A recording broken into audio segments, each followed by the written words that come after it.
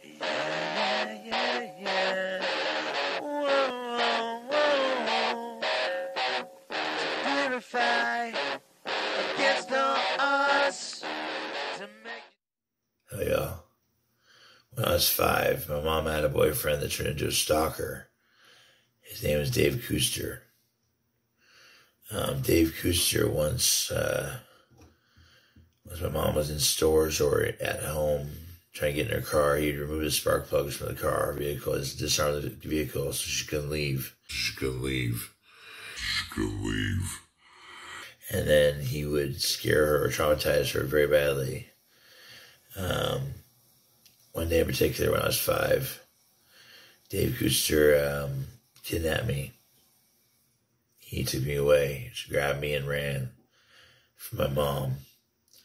She scrambled for me for a bit, but she couldn't keep up. He grabbed me and threw me in a car and abducted me, kidnapped me. He kept me in his vehicle for 7 days. I couldn't see over the dashboard. He punched me with all his might. Every time I looked over at him. So I feared looking over at him after a while. I soiled my pants and I peed myself and I had no food for 7 days. He kept me in that car. He went around, drove around and sold drugs and whatnot. And for those 7 days, you know, cops came looking for me. 5-year-old missing. None were called. Either I'm not important enough or, I don't know. None were called. No one looked for me. No one to help Lil Ben. I was left to be kidnapped by a man that my mother had a protection order against, no contact order against for herself to keep herself safe. But I myself did not have one, nor did I have anyone that cared enough to send anyone looking for me. It took 7 days, and they brought me back and dropped me off. And that was that.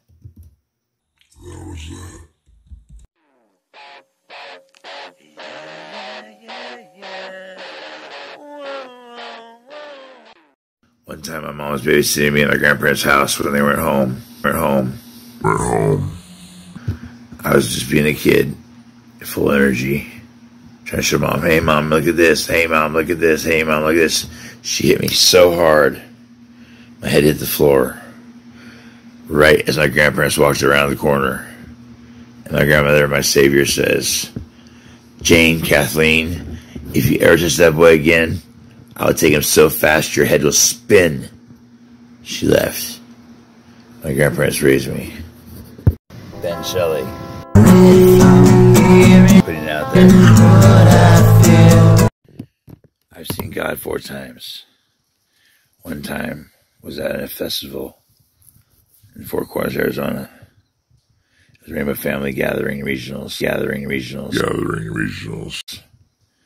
I showed up with a friend. Quite a car we drove there. Our friends left 3 days before.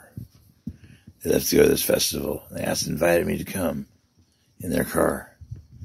I declined the invitation. But 4 days passed, and I'm thinking to myself, well, shoot, I wish I had gone. Having a lot of fun. So me and my friend who go unnamed bought a car for $20. And then we brought the Scamp, which is the name of the car. I kid you not. The Scamp. We drove it to Arizona. But let me tell you a little bit about the Scamp. All right. The Scamp, you go into the vehicle through the passenger side. The driver's side was smashed in. Okay. There's no interior lights in the car. To see a speedometer? No. So we cracked glow sticks and put them on the dash. My partner that was driving with me couldn't look at the dashboard and see a speedometer and drive at the same time. So he relied upon me to tell him how fast he was going at all times. So my shift of sleeping was not had. Next, the car. We started from under the hood. with a screwdriver. And then we jump inside and we go. Because if you stop and don't shove it in neutral, the car dies. And then again, we open the hood, start a screwdriver, and keep it going. After a while, we're driving down the freeway, and our hood goes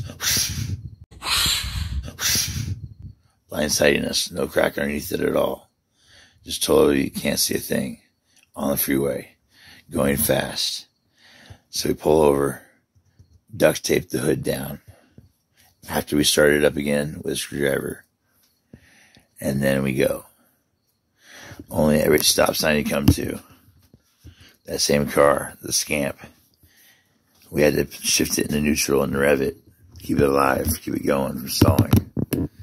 And then unduct tape the hood, start it up, and duct tape it again.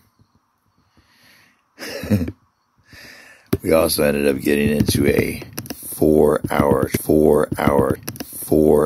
traffic jam in Salt Lake City, where we had to, each time the car dies, unduct tape it, start the car, duct tape it back down, get in the car. 4.5 hours of driving like that. My friend ended up driving us off a ravine. We did a 360 off a ravine, in which when we landed, all 4 tires buckled. The radiator cracked. And it was like giant bags of dirt were thrown in our faces when we landed. We were cold on the seat and screaming the whole way through the air.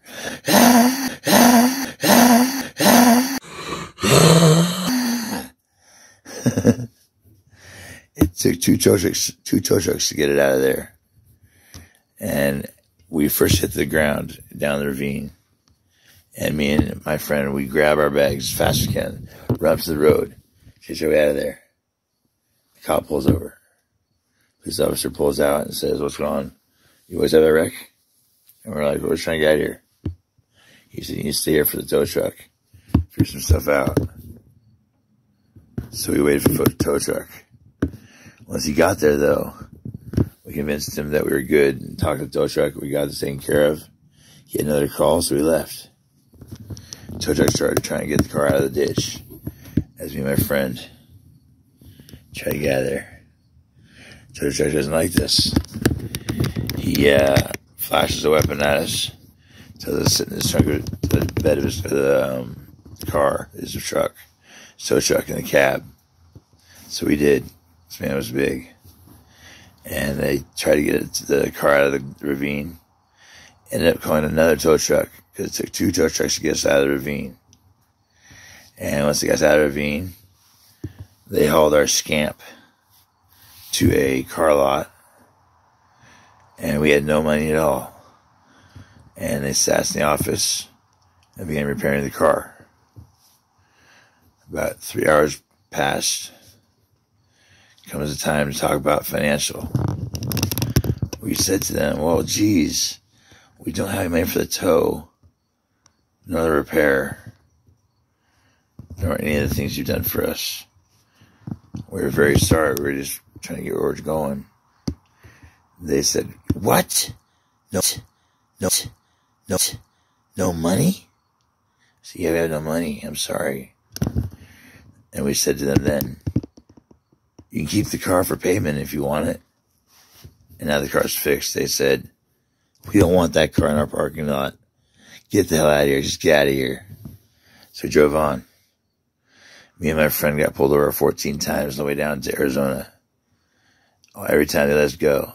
And actually, every time they said, "Don't let us stop you in the same county." Although in Ogden, Utah, which I am now banned from a story I'm about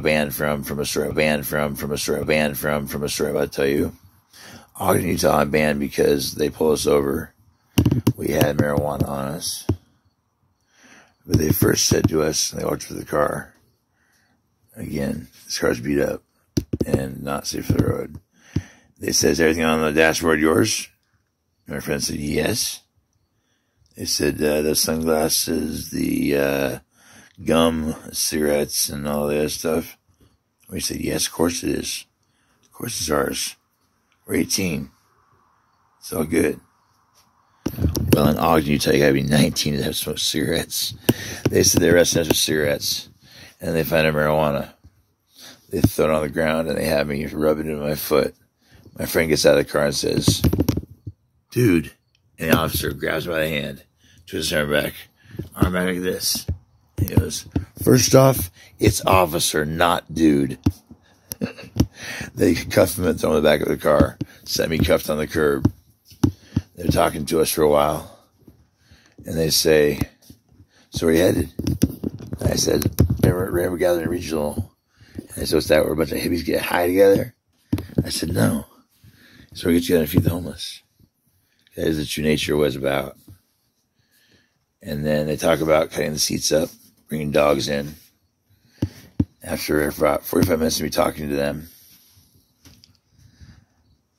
they secure a convoy out of town, 4 cop cars and a sheriff, all lead us in our car out of town. No arrests, no fines, no fees. On the way out of town, though, I realized I need more glow sticks to be able to see at nighttime. So I stopped at Walmart, and they waited for me outside in their cop cars. I got my glow sticks, got back in the car, and they escorted us out of town. And that's why I cannot go back to Ogden, Utah. Also, another thing, that car had no headlights. We drove for 4 days and 3 nights. And to drive, we had to just hug the car ahead of us really close so we could see. What a time. We got to the Rainbow Regional Gatherings, and we did it in 3.5 days, 4 days of driving straight from Gig Harbor to Four Corners, Arizona. We made it. And they impounded the car there. At the gathering, lots of things happened. One of the things is I saw God. I walked around for a while at the gathering. My friend took off. I had nobody there. I was all alone. I'm walking around saying, "Dose me, dose me, dose me, dose me, dose me, dose me." And I took 3 different kinds of acid by doing that for free. And they say if you mix acid that you're supposed to have a bad trip, guaranteed. I had in half an hour, I had 3 different kinds of acid, 6 cups of Cobenzi tea, and 3 peyote buttons, and 3 cups of peyote tea. I saw God all right. Ben Shelley, putting it out there.